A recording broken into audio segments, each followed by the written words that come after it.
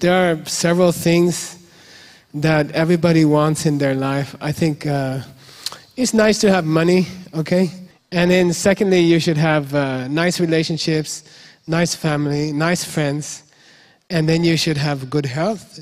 You should feel energy, happy energy. Is that all? Is that enough? Okay, I like to have a lot of money, and I like to have nice relationships, and I like to feel young and strong. But of course I would like to have peace in my own mind, like a spiritual life. I think that would be nice.